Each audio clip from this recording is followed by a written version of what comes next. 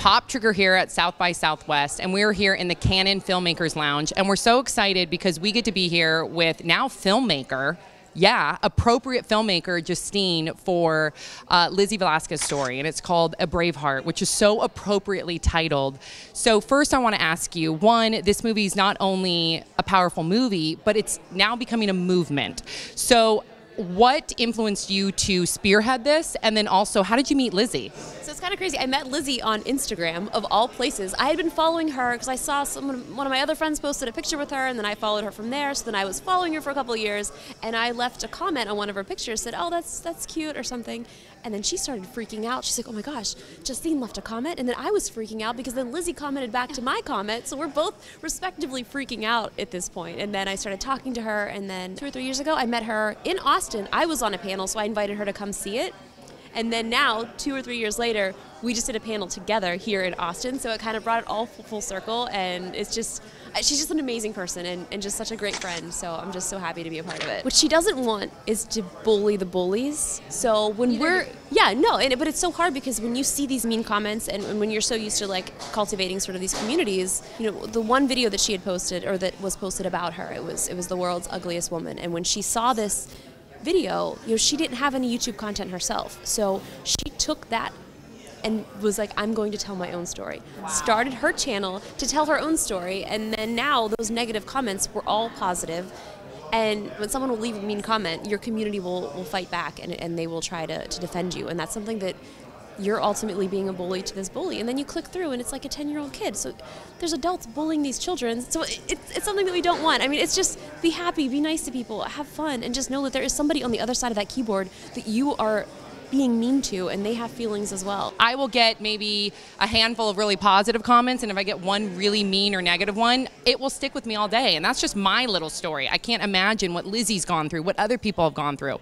So it's really important that we do create some sort of legislature or something where we can have something to help prevent online bullying, because we got to keep up with the digital era. And I feel like that's something that you and Lizzie are doing. I mean, Lizzie has already attempted to pass a bill, am I right? Yeah, and I can't wait for people to see the film. And it did premiere here at South by, and I mean, it was just like they got 2 standing ovations, and it was just, and everyone crying, and it's just so emotional. And for Lizzie to be able to tell this story and to have just, I don't know, just the willpower to be able to do this and be able to spearhead this entire thing, and it's amazing. And it's kind of crazy because we want bullying to be illegal.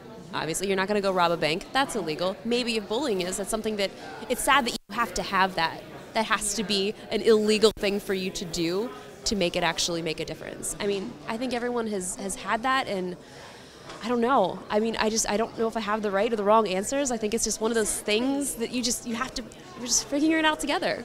Isn't it such a tough thing to have to deal with, because you, on the one hand, you do want bullying to go away, but there's some of those people that believe free speech, so you can do and say whatever you want, and also bullying builds character and stuff like that, and it's like, how far is too far? I guess that's like, right? When someone commits suicide, which happens, or they decide to deal with it internally, and that comes through with an eating disorder. So it is so pervasive nowadays, and I just applaud you, and I applaud Lizzie, and I applaud all the work you do too. I applaud all the work that we see, thank God, a lot of people are doing to try to change the direction, per se. Also, something that Bree and I were talking about earlier was the fact that you're a producer now.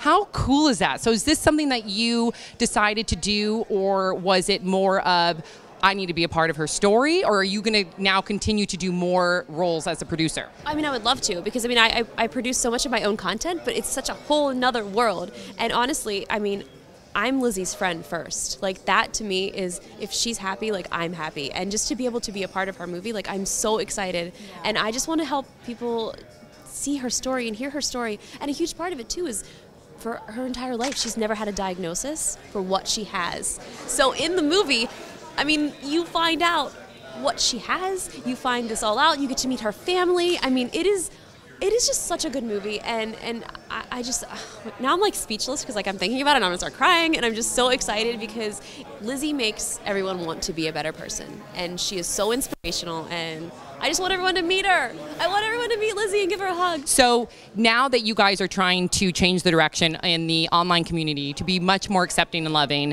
what in 5 words would you hope people can adopt within a new mindset of the online community and how they interact daily with other people online. Oh, I have perfect. Okay, this is straight from Lizzie. This is not mine. I cannot take credit for it. So she wants people to take the high road. And what she means by that is when you see people bullying, we were talking about the YouTube comments, if somebody leaves a mean comment, don't bully them back. You can write back, take the high road. And that's all you need to say is respond back to know that, look, I see this.